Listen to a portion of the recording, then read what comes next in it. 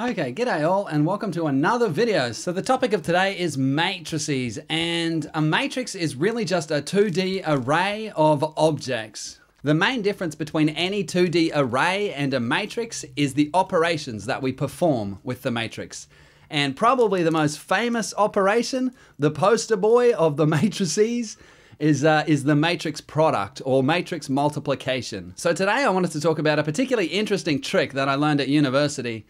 What I want to talk about today is graphs. This is mathematical graphs, mind you, not just graphs as in charts, but the mathematical graphs. So this is a collection of nodes and the edges connecting them together, or vertices and edges connected together. So a graph might represent something like cities and the roads in between them, or anything like that, really just a connected bunch of nodes. So graphs can be either directed or undirected, and what we've got here is called an undirected graph.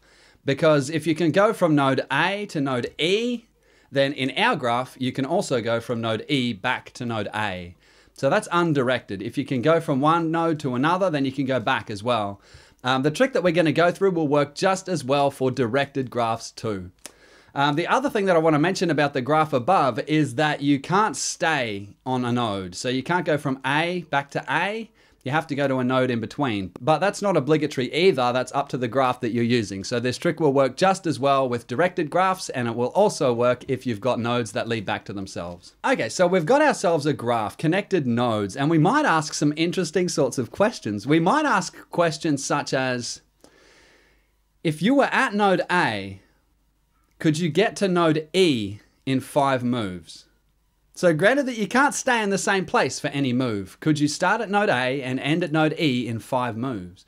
Or we might ask other interesting questions. We might ask something like, how many ways are there to get from node A to node E in, say, 10 moves? I mean, they're seemingly easy questions in a way, but how would you solve that? You know, how would you solve that? So the first ways to solve this type of question that might come to mind are something like the A-star algorithm, your path finding algorithms, or Dijkstra's algorithm, breadth first search, that sort of thing. And you might have a heap in there or something to check if a path is likely to lead to an exit. You might have a hash table of paths that you've already checked, that sort of thing. And you're sitting there counting all of these different paths.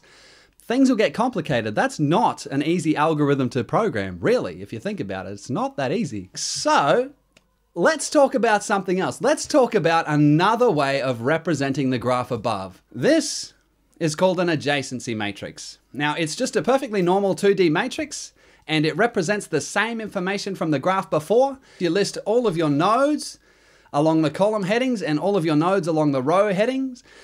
And at any point in your matrix, a particular element represents the path between the two nodes. So right here, we've got A to B.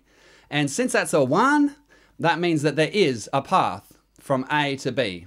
In one step, you can go from A to B. So the adjacency matrix lists out all of the adjacent vertices. You can see here that you can't go from, say, A to G because there's a 0 there. So that means that you can't go from A to G, but you can go from A to B. Adjacency matrix is perfectly simple, but what I think is interesting is what happens if we square the adjacency matrix? Well, we get another box of seemingly random numbers. Seemingly. Except there's something very interesting about these numbers. If we look at this number just here, for instance, the BA little element just there, it says 2. And do you know what? 2 happens to be the number of ways that you can go from A to B in 2 moves. And if we look at this other number over here, for instance, from D to E, it's a 1. And coincidentally, there happens to be one way that you can go from node D and end up on node E in 2 moves.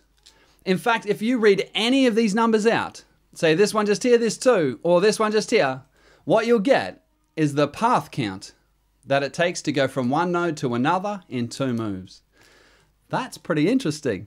But what's really interesting is what happens if instead of we square the adjacency matrix, what happens if we raise it to the power n? Okay, well, we can have a bit of a go. Let's square the square.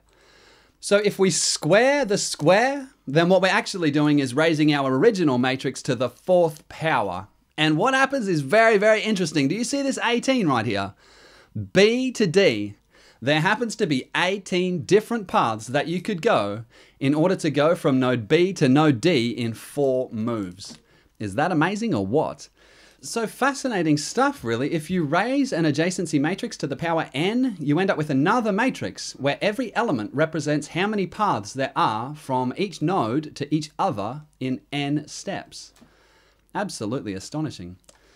Whereas in this little example here, we're using, say, 7 nodes, we could easily do exactly the same thing with 1,000 nodes or 10,000 nodes. So we could quite easily square an adjacency matrix of sides, say, 10,000 by 10,000, and quite easily figure out if you could get from node, say, X to node Y in 50,000 moves. I mean, that is a difficult thing to compute unless you know this trick.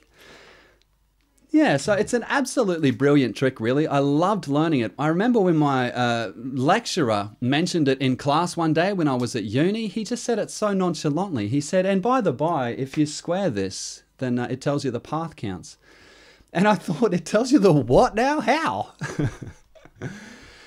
There's some more things that I wanted to say about this type of reasoning and thinking. There's a lot more that matrix multiplication can do for us when you think along these lines, and I'd like to make more videos, but we'll see how we go. We'll see how popular this one is. I'd also like to make a video on how and why 3D graphics uses matrix multiplication so much too, because that's a fascinating topic too. I mean, matrices are so incredibly useful.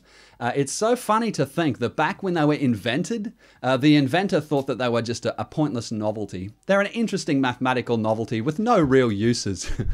I think he would be very surprised if he saw today's society where we've got matrix multiplication happening billions of times a second in just about every device on Earth.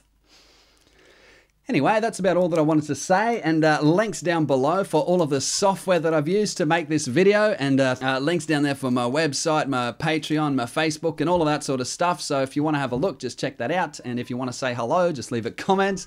Otherwise, cheers for watching. Have a good one.